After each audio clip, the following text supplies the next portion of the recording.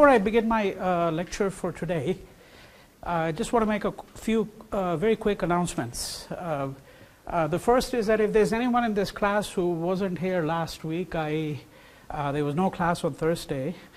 And for those of you who missed the class on Tuesday, just talk to some fellow student in the class to find out obviously what happened.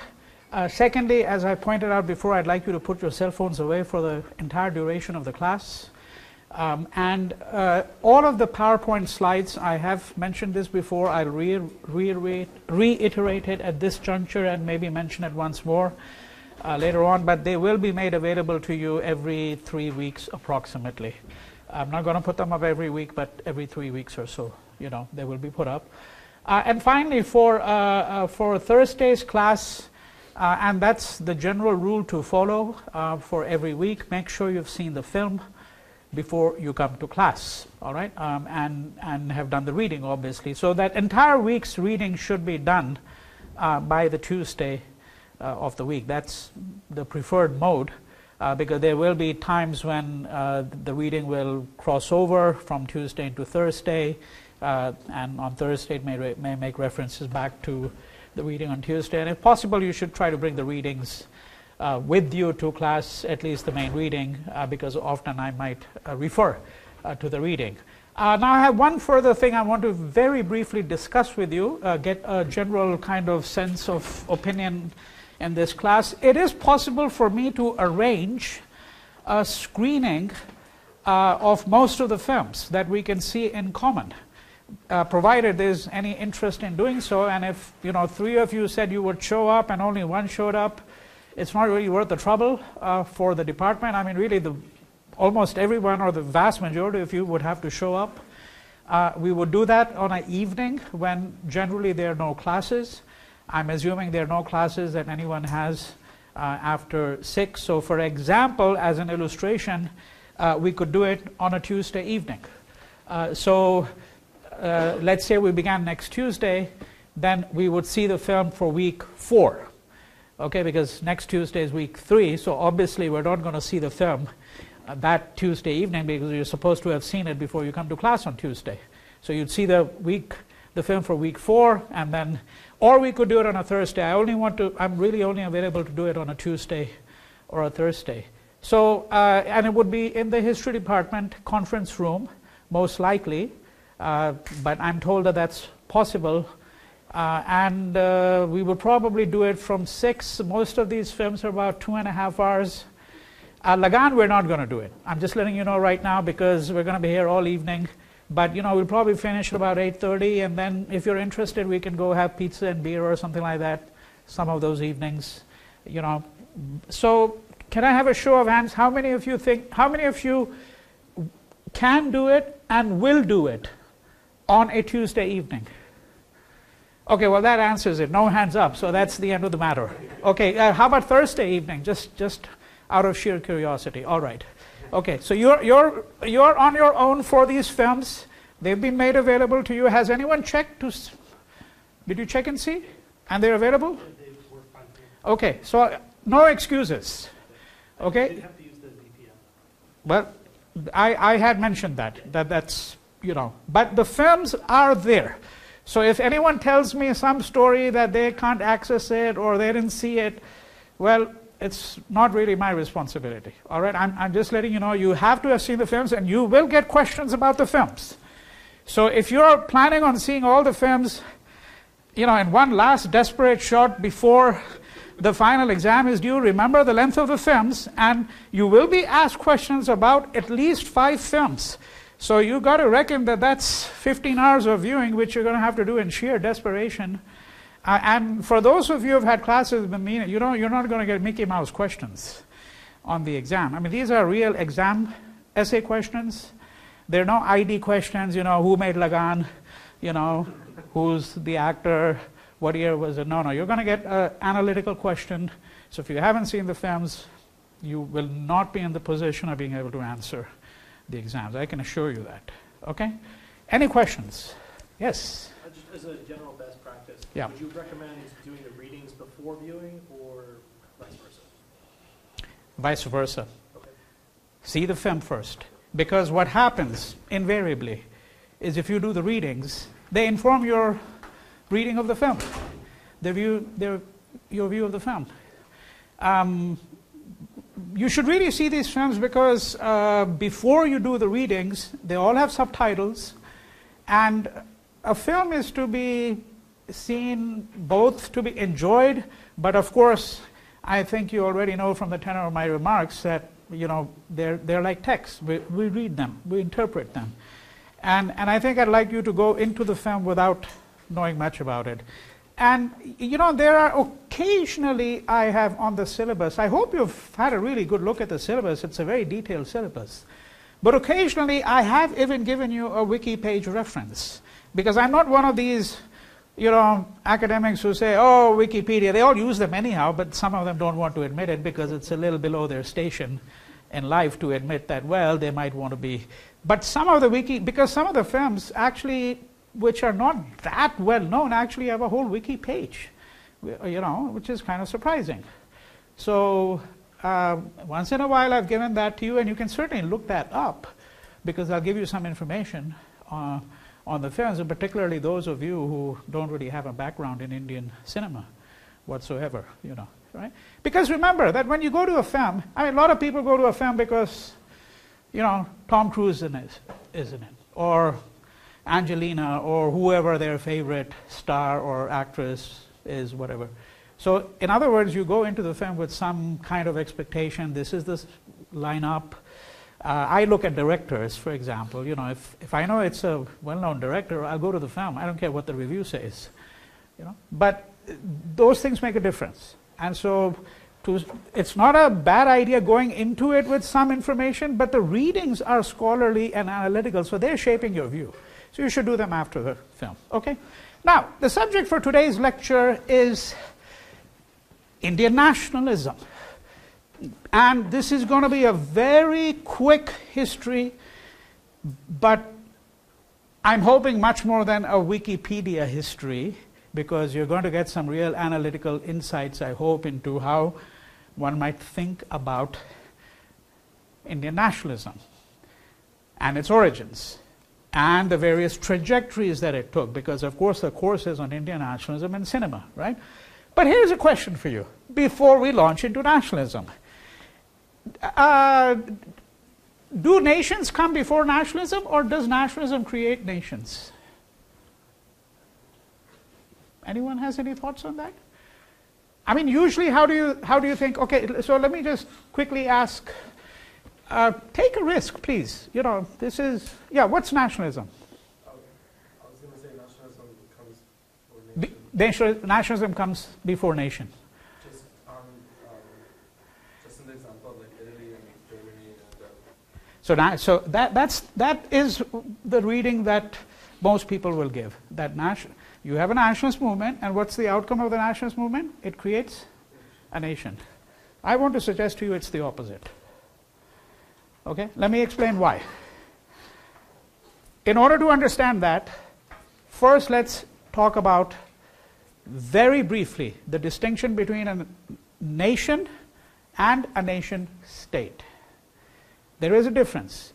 The United States, the 191 countries that are represented at the United Nations, you go to the UN building, New York, 191 flags, or whatever the number is. It can change. Sometimes a new nation comes into being.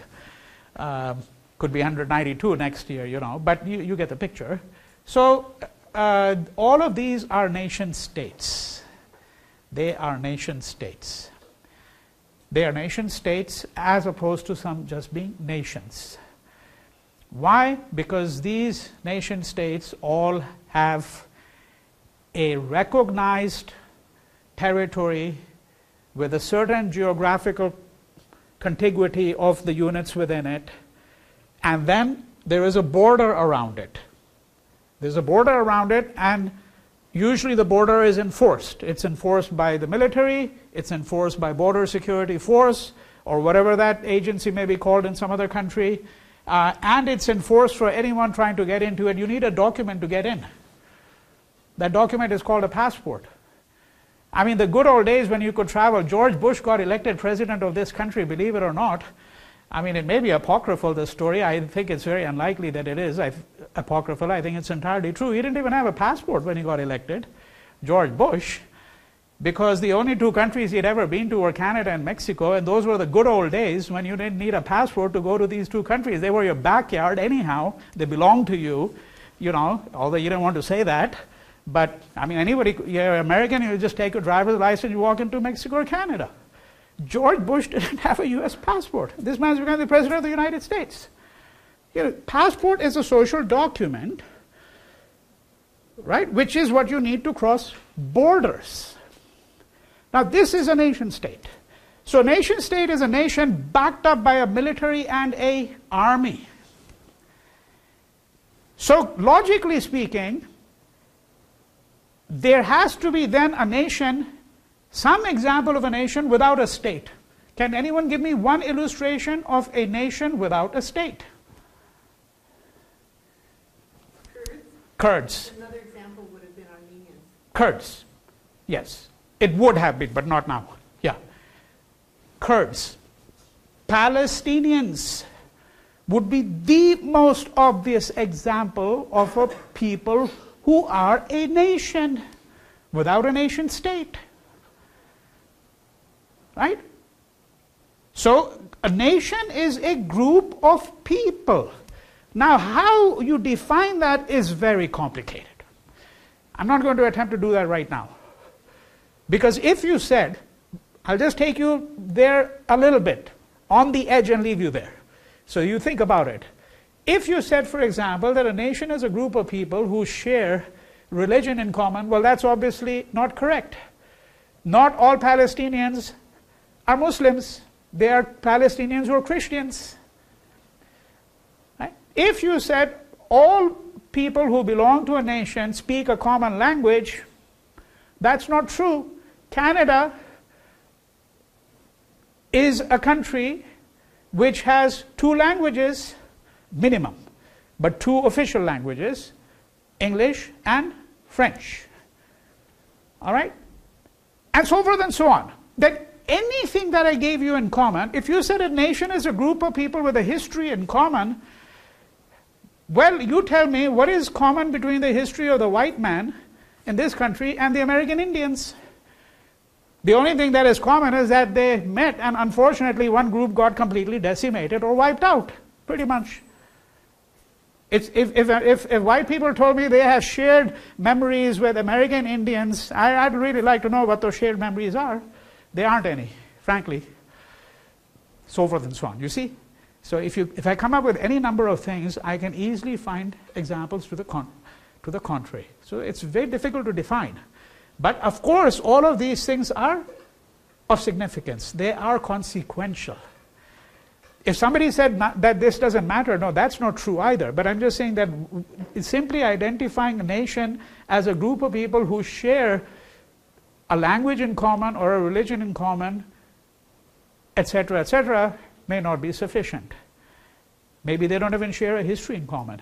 And I've heard explanations in scholarly texts, they have blood in common. I don't know what that means, because if I prick all of us, the blood is all going to be red, frankly, you know.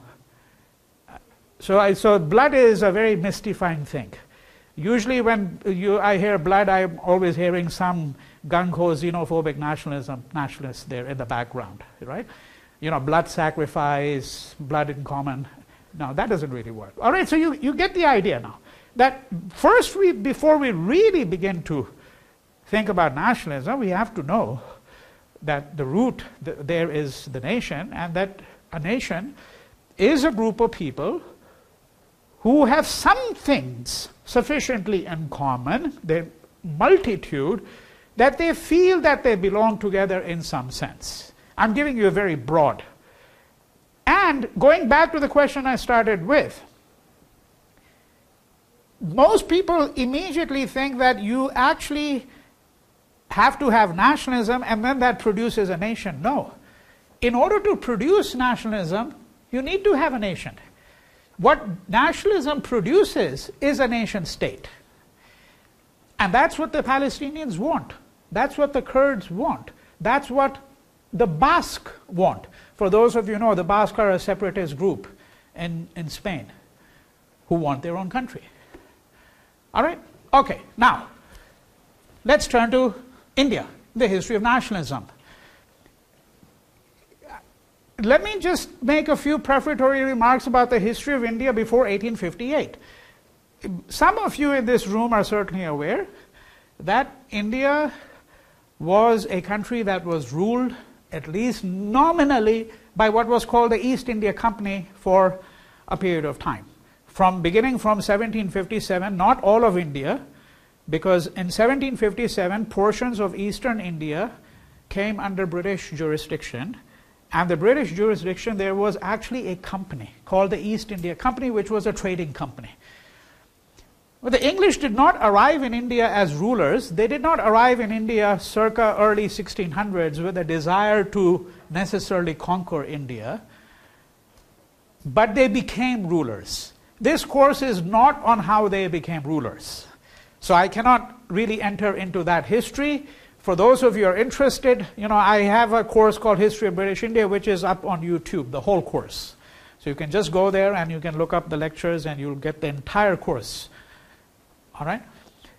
So I'm really beginning in midstream because early 1800s, even though the company was still ruling India, it was only nominally ruling. It was really the British Crown that was ruling it. That the company had become so big that back in England, the English Parliament said, we need to find some ways to exercise control over this company, because otherwise a company becomes a state within a state.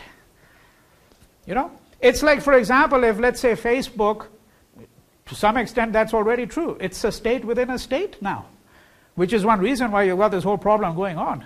I mean, Mr. Zuckerberg is in Congress to give testimony, right? Because who's going to exercise control over these mega corporations?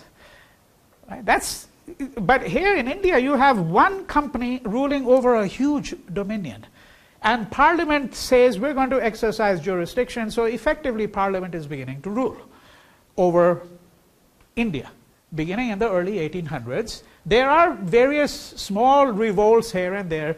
The biggest revolt against British rule is in 1857-58. The revolt is crushed over a period of several months, almost a year. And at the end of the rule, the East India Company pretty much is dissolved. And India becomes a crown colony. And when we say a crown colony, what it means very simply is that India is now being directly ruled by England, by the English Parliament. And of course, there is a person who is appointed from Britain to go to India. That person is going to be called the Viceroy. Right? So India is now, to use a word that we all know, it is a colony of the British. All right? And that's where we're beginning, in a sense. The nationalism is not really going to come to the fore until several decades later. So what you need to understand is that before we get into the beginnings of nationalism in some formal sense, this, by the way, lays out the agenda. This is a much more extensive agenda, and we may not get to all of it, which is fine, but you'll get the gist of it, all right? 1858, India becomes a colony, and for about 2 decades, two and a half decades after that, into the early 1880s, essentially, given the magnitude of the revolt of 1857-1858, which the British crushed, it was a bloody revolt. There were lots of lives lost on both sides. That when the revolt is crushed, Indians are subdued. For a couple of decades after that, the British are going to now rule without any real opposition. And they're going to use those 2-3 decades to try to push through what they call reforms. Because of course the view of the British was that we have conquered India, India is our domain. This clearly shows that we are a people who have a mission in India. We have a civilizing mission, that in some ways we're obviously superior, given that India, such a large country, and it's of course several times larger than Britain, is now under our domain, under our dominion.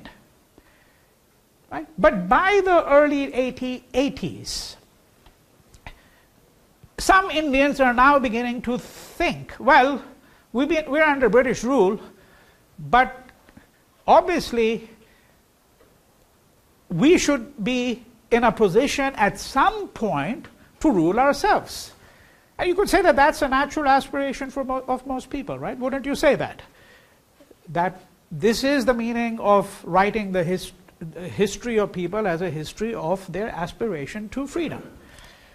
Right? That's putting it in the broadest possible terms. Right? Before I begin to elaborate on that, just if you look at this slide here, Indian states during the revolt of 1857. So this gives you a little key, and it shows you, which were the states that were in rebellion. You can see that there are, only some parts of India which were in rebellion, and incidentally, only 2/3 of India. India at this time is obviously does not have the same boundaries as in India of today. The obvious reason for that is 1947, there was a partition of India. So eastern India, this over here, this became Bangladesh. Over here, this, right? And that on the west became Pakistan. Where you see Punjab right there on the left, that portion there, going to the left. Okay, yes? Number 2. This here doesn't give you the full key there because it's 1, 2, 3, 4. You see that over there? They've just they haven't actually identified them. You don't need to worry about that because that's a detail here that doesn't really concern us. The main thing that you want to look at is if you look at the portion in brown, okay? So there you see British areas affected by rebellion. As opposed to, if you look at the blue, the black, states. What's the difference? Those are native states, meaning only 2/3 of the country was officially part of British India. 1/3 of the country, the British did not rule directly, but they exercised jurisdiction. So they told these native states, they were called, okay? So if you look at, let's say, Kashmir on the top, let's simplify it. Let's give you a simple illustration. Kashmir on the top. That's an illustration that's worth keeping in mind. Why? Because we're going to get to Kashmir at some point in this course, right? Because Kashmir is now the point of contention between India and Pakistan. All right? So Kashmir was a native state. What does that mean? What it means was that when Britain was ruling India, even at the height of its rule, it did not rule Kashmir directly. They left the native ruler in place there, but the native ruler did not have the authority to sign treaties with foreign powers. That is the first sign of sovereignty, is when you have political autonomy and you can sign treaties with foreign powers. But the advantage to the British was that if Kashmir is only indirectly under their rule, they don't have to spend that much money and they don't have to have that many troops there. So the ruler of Kashmir gives his allegiance to the crown, to the British crown, but he is able to rule over his own people. Right? But he does not have the power to sign treaties with foreign powers. He does not have the power to obviously appoint ambassadors, right? Or receive ambassadors, so forth and so on. You understand, right? That's what we're talking about. Yes? I have a question. So, yeah. Just to be clear, Nepal was never a part of the colony? Nepal is not. Nepal is not. No, it's a separate jurisdiction, but it is under British rule. It's still under British Yeah. Oh, it's under British rule. Yeah. Nepal is under British rule. Burma is under British rule. Burma is now known as Myanmar, of course. All of these are under British rule. Yes. All right. Okay. So this is just it's the 1857, when the revolt broke out. That was the situation. And then if you look over here, it says India in the 19th century, British expansion, 1805 to 1910. Right? So, and again, this you'd have to look at the key, but what's happening is, so let's take an example. This state here, called Hyderabad. very large state. Hyderabad is also a city. Now, if you say Hyderabad, it refers to a city here called Hyderabad. It's even become more complicated now because this place is part of Andhra Pradesh, and that was carved out. Just a few years ago, they created a new state. So this is maybe not a good example because we can complicate it too much.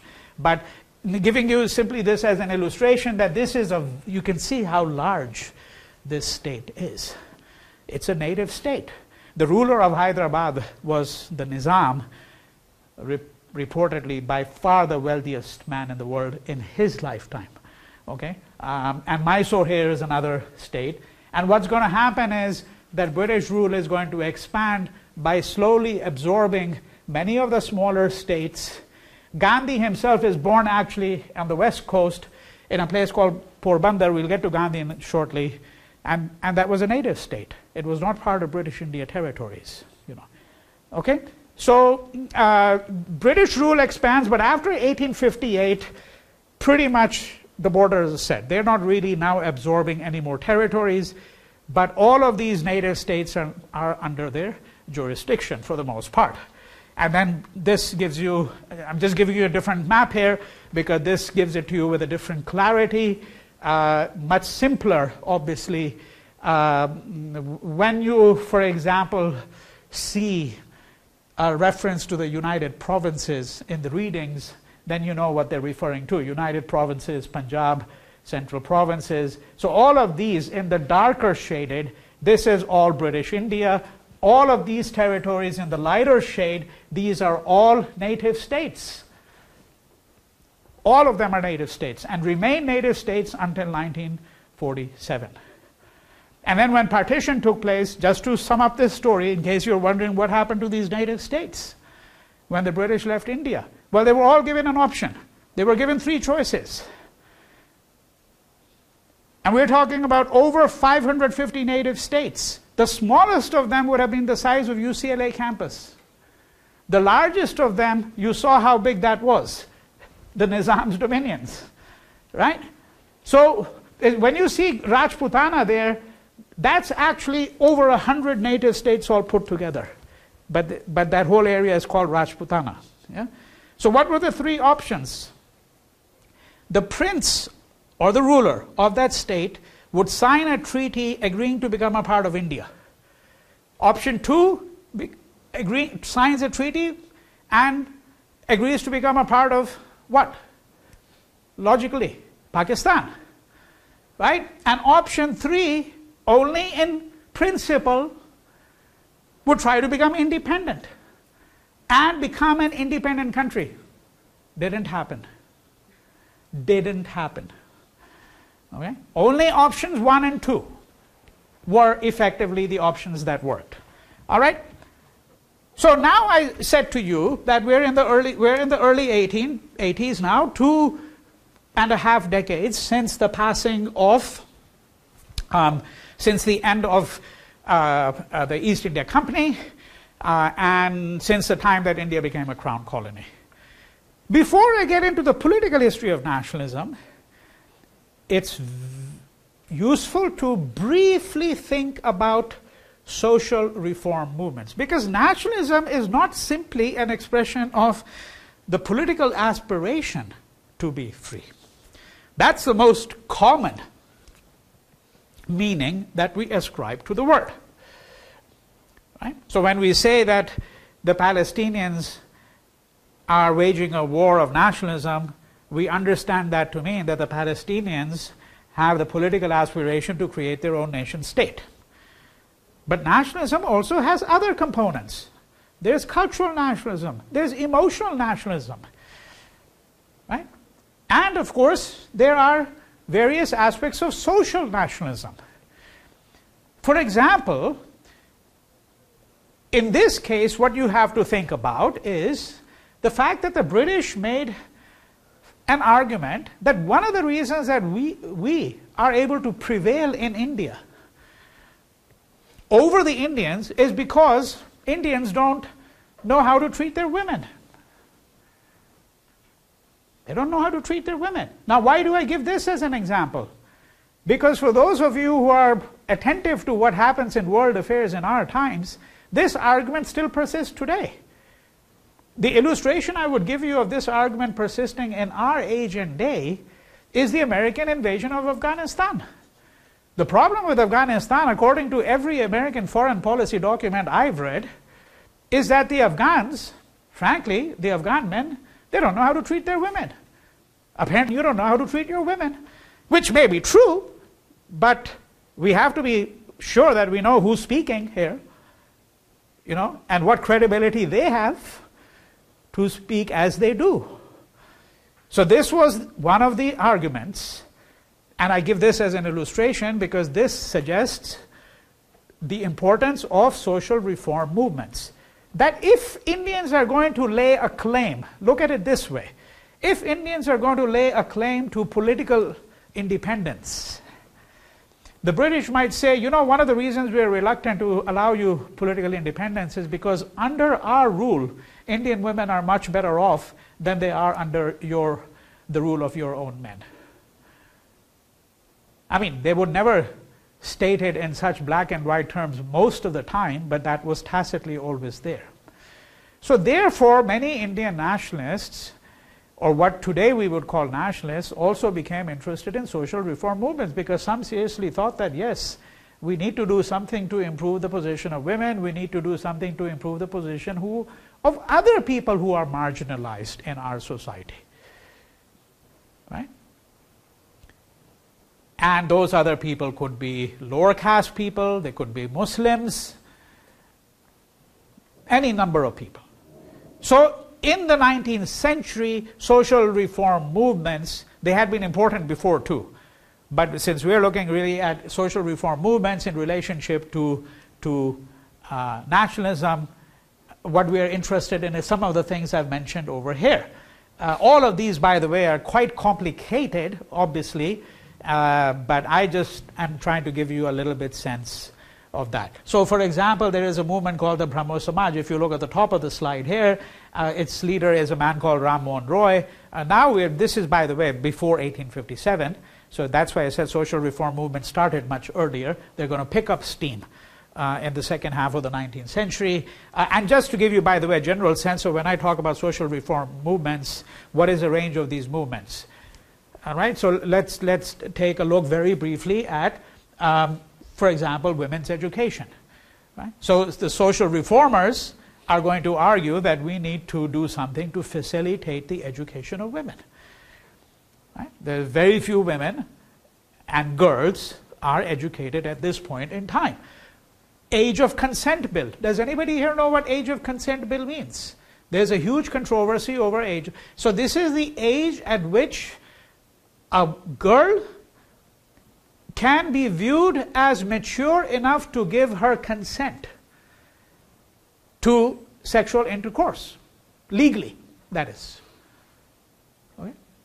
Right, so can she give her consent? Is she mature enough to give her consent at 13, 14, or is it 15, or is it 16? So that's the age of consent bill.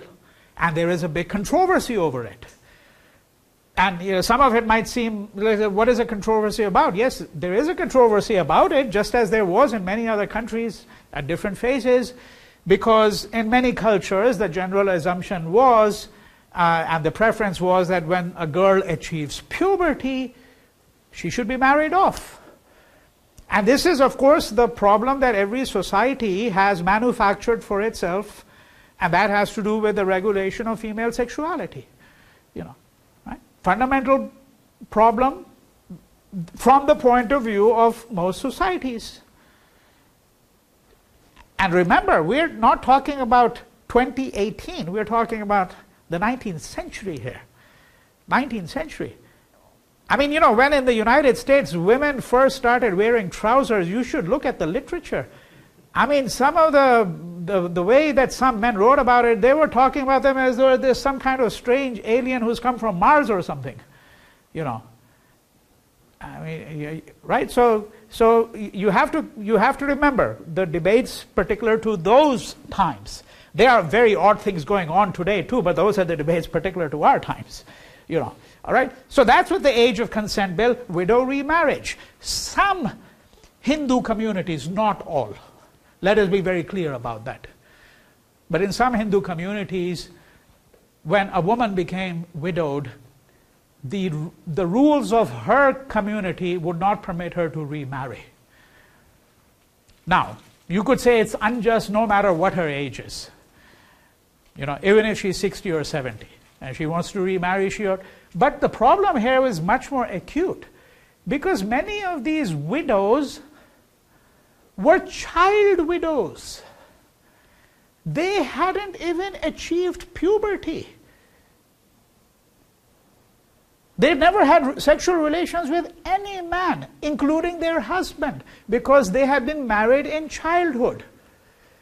And usually when a girl got married in childhood, the marriage is contracted, but she only goes to her husband's home after she achieves puberty. Right? But in the meantime, poor husband, he's died of a cobra bite, and suddenly this girl is a widow. And she can't remarry if she belongs to that particular community which didn't permit it. Right? So then the social reformers said, well, this is absurd. This is barbaric. You know. And that's what the debate over widow remarriage is. Okay? So this is a kind of thing that we're talking about when we're talking about social reform movements. And you can see the relationship with nationalism, because the obvious question would be, what makes it possible for a people to claim political independence if a large segment of the population of that country is not being treated justly anyhow? What difference does it make to an 11-year-old girl who's a widow whether she's being ruled by Indians or whether she's being ruled by the British? So there are some social reformers who are involved in the political movement who are saying that these two are not separate issues.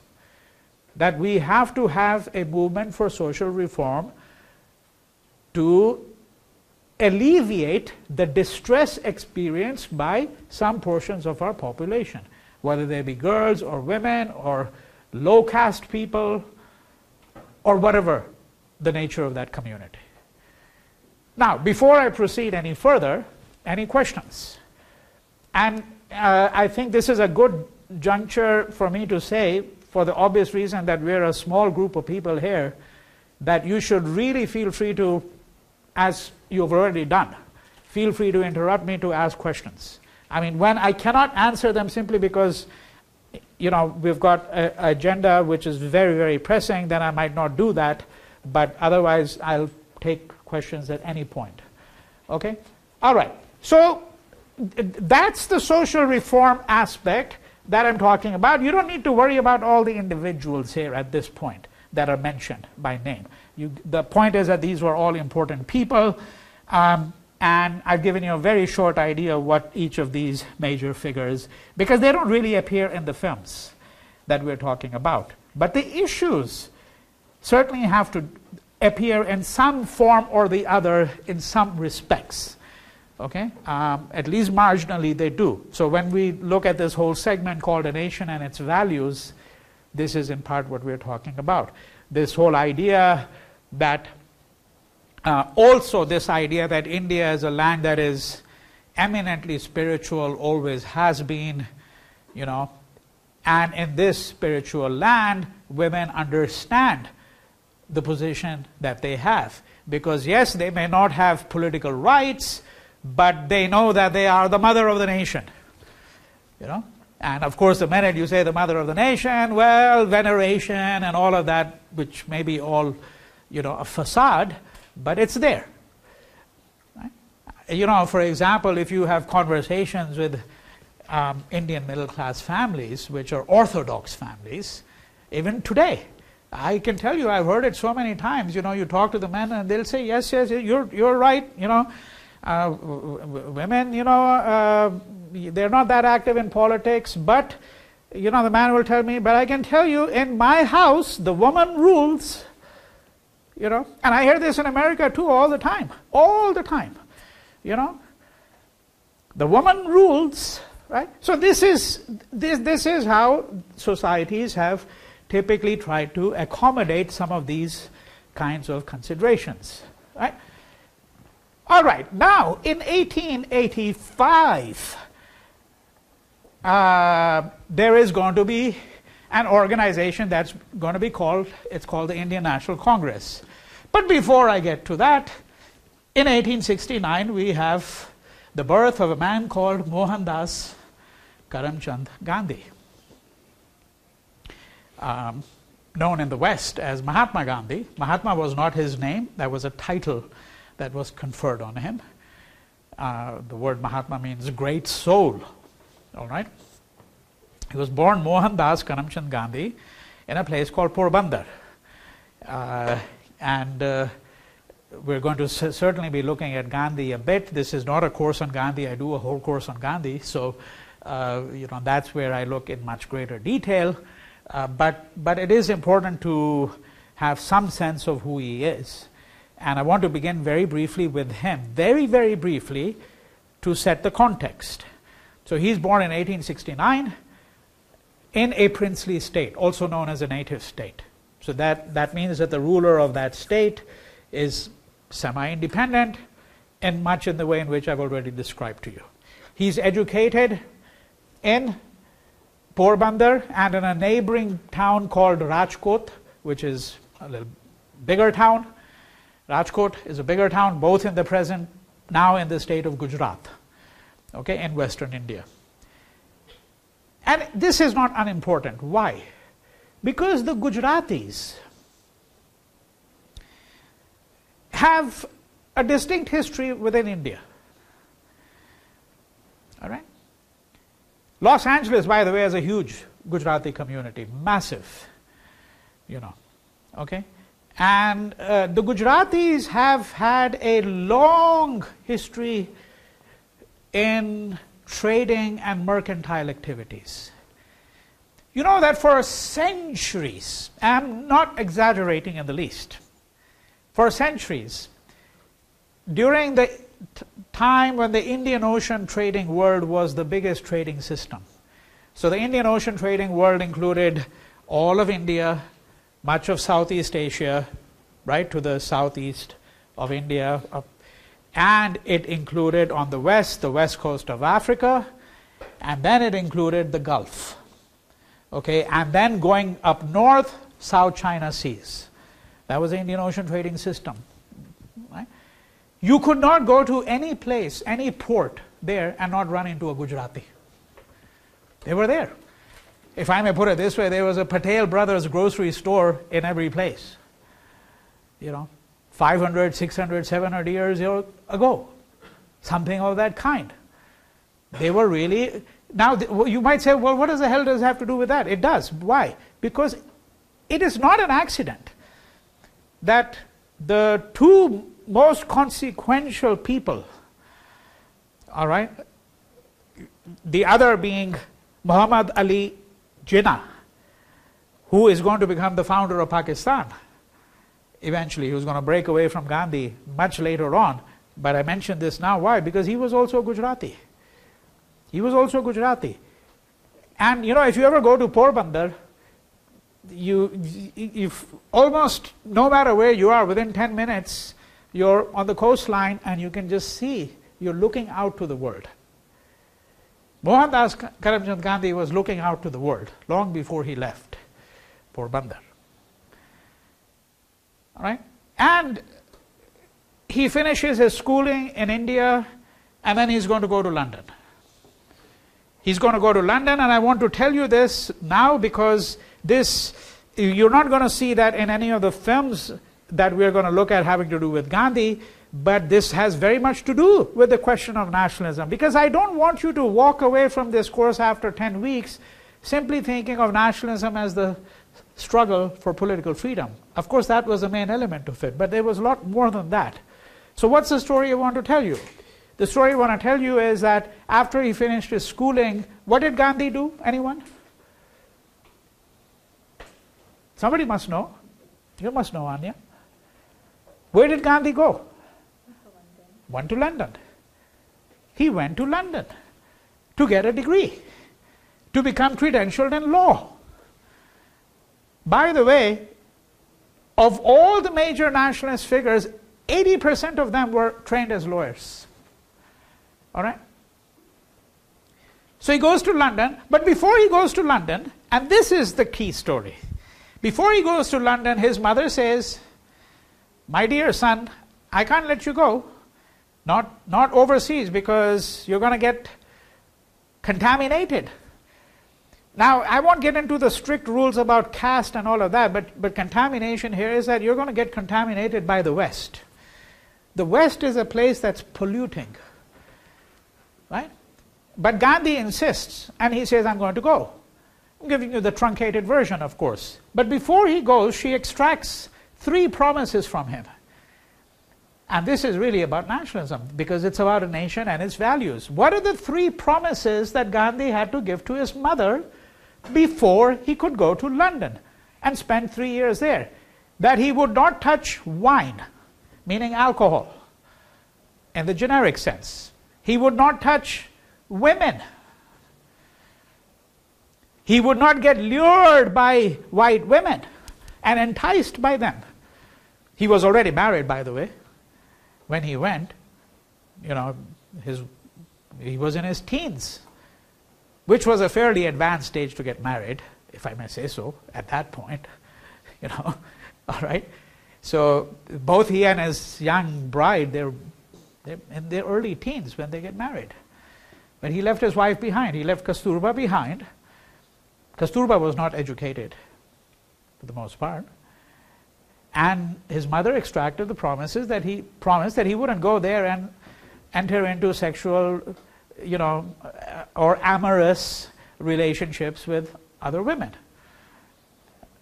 And the 3rd promise, he wouldn't touch flesh. He wouldn't become a meat eater. He came from a Vaishnava family, right? Vaishnavas are people who are, they belong to a, you know, when people generally speak of Hinduism as a monolithic entity, but there are many kinds of Hindus, and one very large group of people is the Vaishnavas, and the Vaishnavas are people who not always, but generally follow vegetarianism. Okay? And you have to remember that vegetarianism is like a religion in itself to many people, even today, in a country like India. I know that it is to some people here too. I mean, vegans can be very strict and very autocratic, you know, about their veganism. But in India, vegetarianism had a very long history and still is followed by a good number of people, not by the majority of Indians, not by any stretch of the imagination, but India has a longer history of vegetarianism and is associated with a vegetarian cuisine of a complexity that cannot be approximated anywhere in the world, not even remotely. And he came from a very strict vegetarian family. So his mother was worried that he would go to the West. And one of the signs of the barbarism of the West for her was they all eat meat, you know, which was not off the mark. Not her assessment that they're barbaric because they eat meat, but that they all eat meat. She's not off the mark. And particularly, Mohandas, you know, you go to England in 1880, you know what vegetarian food meant was boiled peas and carrots. That's what you got. You know, I mean, really rotten food. That's one reason why England had to colonize India, of course, so that they could learn to eat well. I mean, my God, English food is like worst possible thing in the world you can imagine. You know, before they became civilized by their encounter with others who had better food. So this is part of the story of nationalism. Right? You see what I'm suggesting to you, because the whole idea is that these are the values of us as a people. Our vegetarianism, And then you might think, well, but let's go further. Yes, because for example, the whole idea was that vegetarianism civilizes you. People who eat meat tend to have too many rough edges. There's too much masculinity in those cultures. And when Gandhi was growing up, there used to be a doggerel, a verse, which used to be very common in his times. Because, of course, every Indian was thinking about one thing. What were they thinking about? How is it that we as a people are being ruled by a little country called England? And so what was that doggerel verse? That doggerel verse was, well, one of the reasons we are being ruled by them is because, yeah, we eat dal. You know what dal, for those of you who don't know, dal is lentils.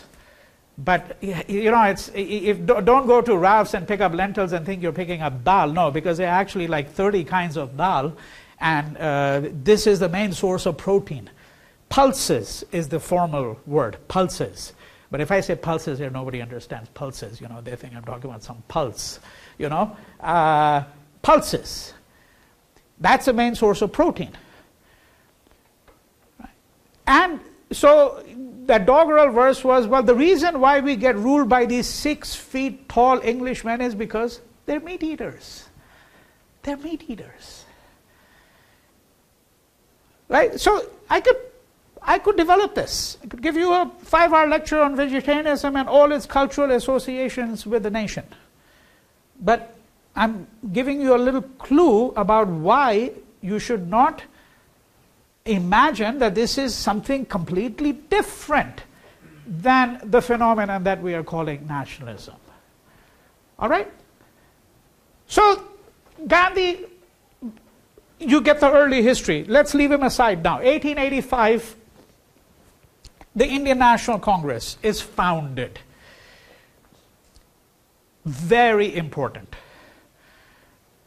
Although in the films that you see, there's hardly any mention. But you have to know the history very briefly. This was an organization that was founded. Its early membership consisted of about 70 people.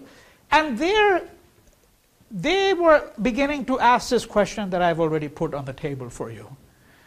How is it that we are being ruled as a people by someone else?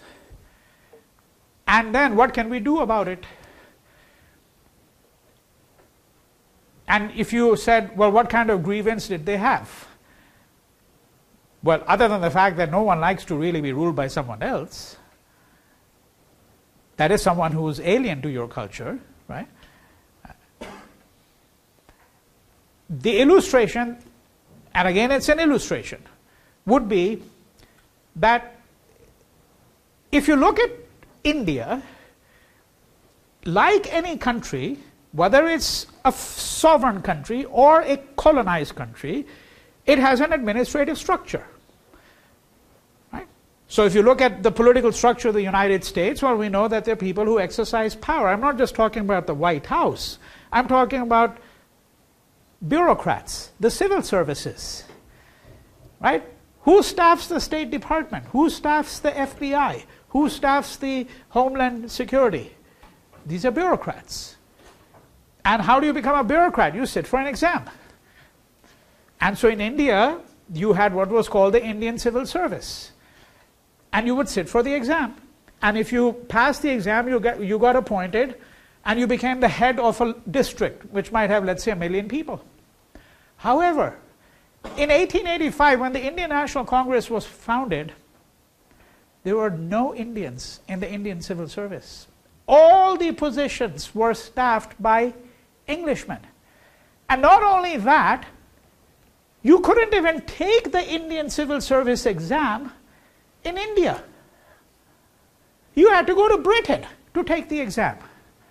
So here you're an Indian, you are educated, you have some aspiration to serve your country, but before you can do that, you've got to get on a ship, spend a month traveling to London, and pay your own way. I mean, that's quite astonishing if you think about it. It would be like saying, Let's make sure that anybody who wants to serve in the American Foreign Service, they don't have to go to Moscow to take the exam. You know, a lot of takers for that. I can see that, right? Just extraordinary. So what is their demand? Their demand is that they have many demands. That the Indian Civil Service exam should be administered in India.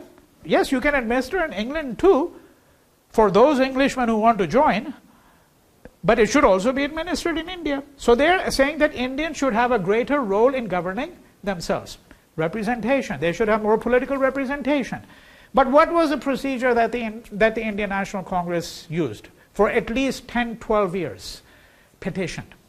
You write a letter to the Governor General, to a senior English official saying, dear sir, you know, we would like to have more voice in the affairs of our own country, so forth and so on. And the petitioning went on for 10, 12 years, and after that people in the Indian National Congress certainly realized it wasn't going to get them very far. However, within a decade, already a different strand. So now we're beginning the formal history of political nationalism, right? The Indian National Congress is one strand. Then the second strand is, within a decade, you have political leaders who are saying, this is not getting us anywhere, and who are much more aggressive. The Indian National Congress in its early years was not an aggressive organization. These were all gentlemen. You know, they all wore suits and ties. They were all anglicized. Most of them were highly anglicized. Most of them had law degrees. But within a decade after the founding of the Indian National Congress, there's going to be a group of political radicals who are going to say, no, no, no, we need to be much more aggressive. Not only that, what is the key element that is missing in the story of nationalism thus far? The key element that's missing is, how do you think you can achieve political goals when it's a handful of you elites? Where are the masses? The masses have not come into politics yet. So Bal Gangadhar Tilak, whom you see here, 1856 to 1920, is going to be one of the first people in India who is going to start to politicize, okay, different aspects of Indian culture and society, particularly religion. Because he is thinking to himself, how do I mobilize the masses? How do I mobilize the masses? Right? How do I bring them into the domain of politics? And I have to remind you that the phrase the masses is not just a colloquial expression. It is that. But it's more than that. Because the first time really that the masses entered into the stage of history, when they become a potent force, was the French Revolution. Some people would say the American Declaration of Independence, you know, American Revolutionary War. I have some quibbles with that, but if you want to date back to that, fine. But no, the masses as a distinct entity in world history, as a force, they really come into play during the French Revolution. In India, it was Bal Gangadhar Tilak who brought the masses. And how did he do it? So I said he mobilized. That begs the question, how did he mobilize? One of the ways in which he mobilized was he took a festival, the Ganesh Utsav. You see that on the third bullet point there. So the Ganesh Utsav is festival. Ganesh is a festival in honor of the Hindu god Ganesha. All of you have seen, right? He's the elephant belly god, right? Okay? Very fun looking god, by the way. That's a nice thing about Hinduism. You know, some of the gods and goddesses are so attractive, I can't tell you. You know, no austerity in that religion. This is not Islam or Protestant Christianity. Christianity had that. But then, of course, the Protestants came around and threw it all out. They didn't want any saints. They didn't want them, you know, any of this icons. You know, they just wanted something austere and simple. So there we go. And especially in America, the Puritans, you know, and all of that. That's why they're called the Puritans, among other reasons, you know. But Ganesh Utsav, In the Ganesh Utsav, what do? You can, by the way, it takes place in India every year. And you go to Bombay, it's chaotic. I mean, it's a massive festival. And you build images of Ganesh, and then you take them out in a procession, hundreds and thousands of these images all over. And then you immerse them into a body of water. So he politicizes it. Because so many people are gathered, he starts giving lectures. And then invokes the Hindu gods and says, well, why are Hindu gods asleep? Why don't they do something about this demon called the white man? Right? And he riles up the crowd. This is a different phase of nationalism now. All right? That's where the political radicals are coming in. And some of them begin to take up arms. 1897, beginning of armed revolutionary violence. I'm using the conventional phrase. I don't call it revolutionary. Okay? These were patriots, unquestionably. They were patriots, but they did what armed patriots do. You engage in random acts of violence to inflict chaos, to disrupt. So what would you do? You might blow up a railway line. You might blow up a police station. You disrupt the flows of communication, flows of goods. You assassinate an official who appears particularly oppressive. Targeted assassination. Right? So that's the beginning of armed revolutionary violence. And again, I've given you more detail here than I'm talking about because it may be useful when you're looking at some of the films. You can always go back to these slides, which will be posted for you, as I said. So 1898, the British are finally going to arrest Tilak on charges of sedition. They're going to put him on trial, right? And I want to get to the next stage, which is 1905, the partition of Bengal and what is called the Swadeshi movement. But 1905 was important for one other reason, and then I'll turn to the partition of Bengal. The Russo-Japan War, Russian-Japan War of 1905. Why is that important to Indian nationalism, you think? Anyone wants to make a conjecture? Yes? Because it was the first time that Japan defeated Russia, so that there's an Eastern power that defeated the Western power. That's it, in a nutshell. You're absolutely right. It was a matter of great inspiration to Indian nationalists to find that another Asian country had inflicted defeat on a major European power. And if you read Nehru's autobiography, or you read the works of other Indian nationalists, they tell you that when the news came to India that the Japanese had defeated the Russians, there was exhilaration. They were overjoyed. He said, hey, if the Japanese can defeat the Russians, it shows that we Asians can do all kinds of things. I mean, even the Vietnamese, when they defeated the mightiest military machine in the world, I'm talking about the US in the Vietnam War, right? Which is what happened. The US lost that war. There's no other way to write it. I know there are all kinds of historians who keep on trying to, spin their fingers around it and saying, no, it was a retreat, it was... No. They lost the war. That's what happened. And they lost a war, and now you'll think this is one of Vinay's Lal's characteristic jokes. No, these all have histories. Nobody, the great European theorists always argued this is what is called geographical determinism, allied to food. So there were European theorists in the 17th century who basically said you can divide up all the people into the world into three groups: wheat eating, rice eating, potato eating.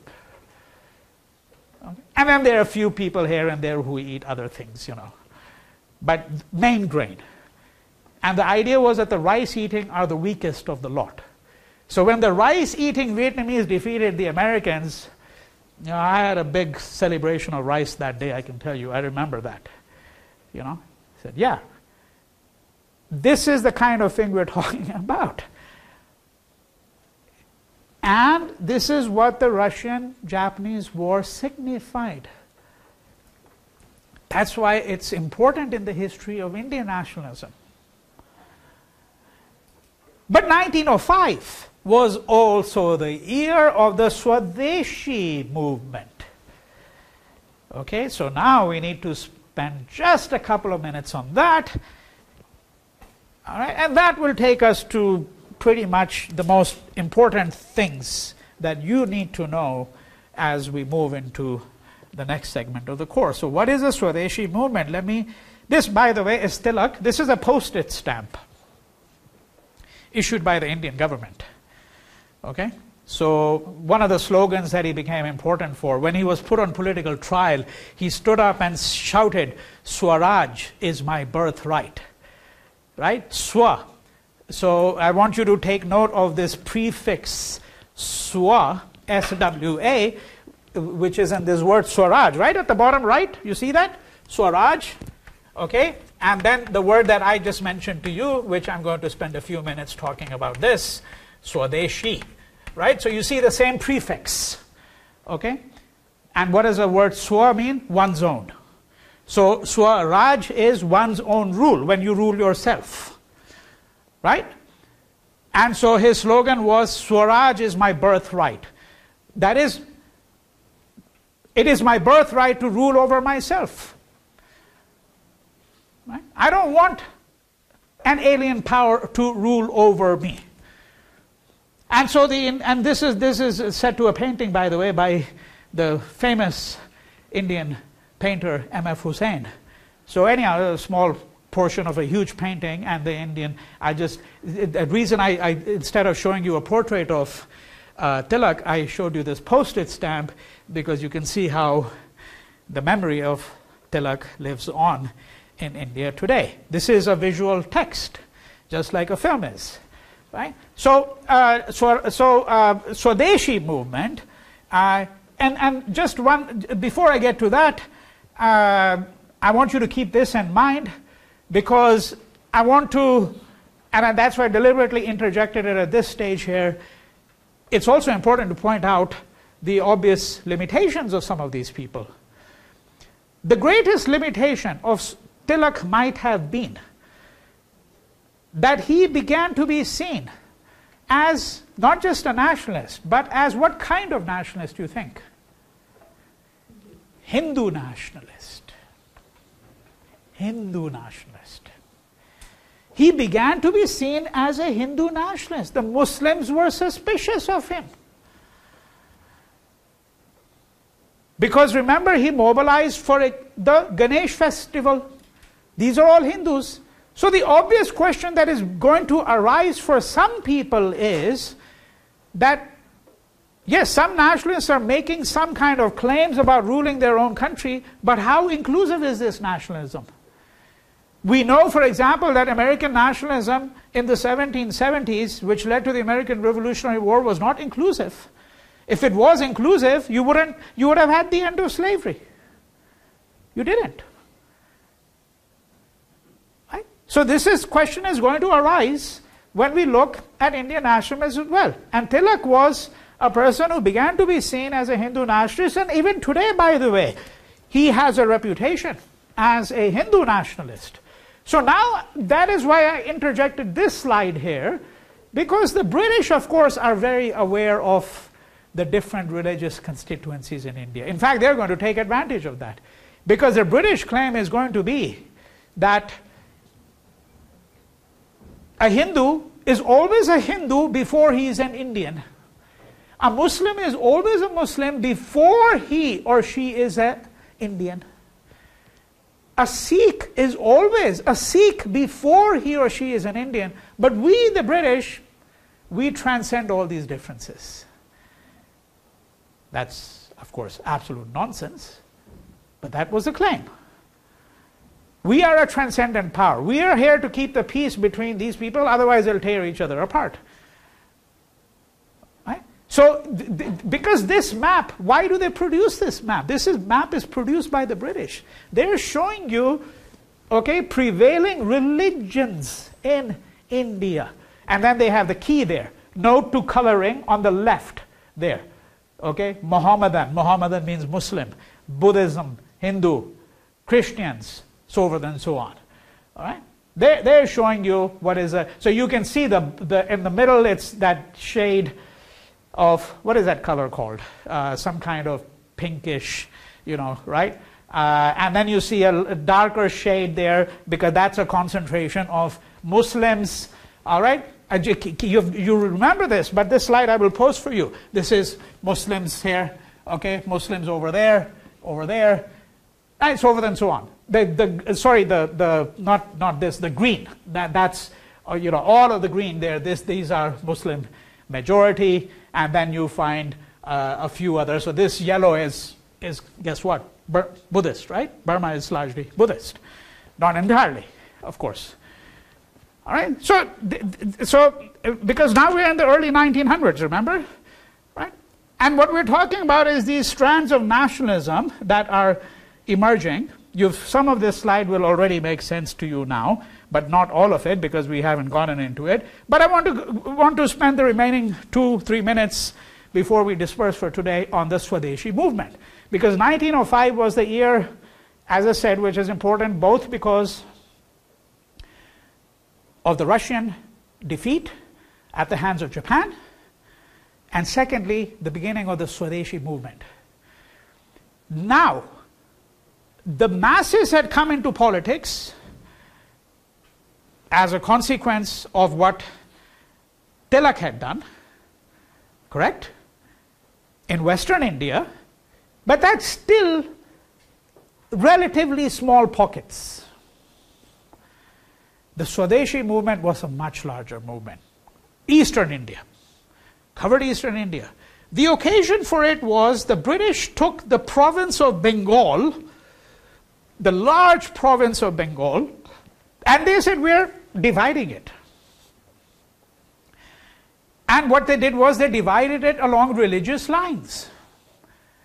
So what you see, by the way, today as Bangladesh, okay, I'm not saying the borders correspond today to what the partition was in 1905, but there's some slight correspondence. Because Eastern Bengal was largely Muslim, Western Bengal was largely Hindu. Now the reason they divided it is because the British are already beginning to see the emergence of Indian nationalism, and they're getting worried. Because obviously it's a threat to their rule. And they claim that Bengal is so large, unwieldy, they can't manage it, and we're going to divide it. And yes, very conveniently, they divided it along religious lines, which was, of course, partially an attempt to make sure that the Hindus and the Muslims would be at loggerheads with each other. So this is going to evoke a response, and that response is called the Swadeshi movement. So the word Swa, one's own, Desh, country. So this is a movement which is stressing, obviously, nationalism. We want our own country. But Swadeshi also means self-help, self-reliance. Right? You rely upon your resources. Don't go to the British for everything. So, for example, where were Indians being educated? In schools run by the British. One of the consequences of the Swadeshi movement was a number of Indians set up their own schools. Said, we're not going to send, because of course they're basically being educated in a certain way to believe in certain things. Right? Atma Shakti. Atma, soul. Shakti, strength. Learn to cultivate the strength of your own soul. Cultivate your own resources. And the political end of Swadeshi movement meant many things. For example, boycott of British goods. Bonfires or British textiles. So everyone in Bengal who was wearing foreign-made clothes, manufactured largely in England, right? Imported into India, the raw material has been taken from India.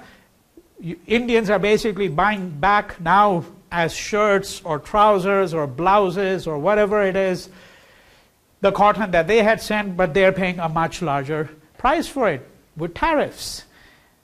Right?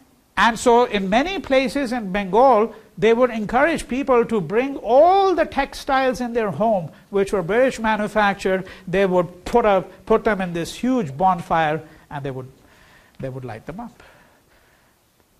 Right? So mass campaigns boycott of British goods, withdrawal from British-run schools. I've already mentioned that. Village improvement. So that was the other aspect where this goes back to that social reform movement angle, that we need to improve the standards of living of people living in villages.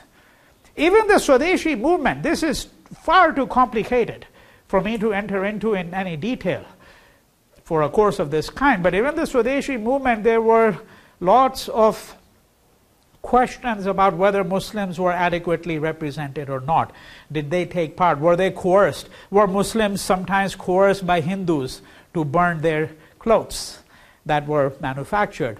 And yes, they were very delicate questions, because sometimes these manufactured textiles, because they're manufactured in large numbers, right? It's like the things that come from China. They're much more expensive than the clothes made in Japan. Well, everything made in China is much cheaper than anything made anywhere else. Partially, it's the economy of scales, right? You're talking about, millions or billions of items. It's proportionately less expensive. So what is the relevance here? The relevance is that, a poor villager may be wearing a shirt made in England, but if he were to wear a handmade Indian shirt, it's 5 times more expensive sometimes.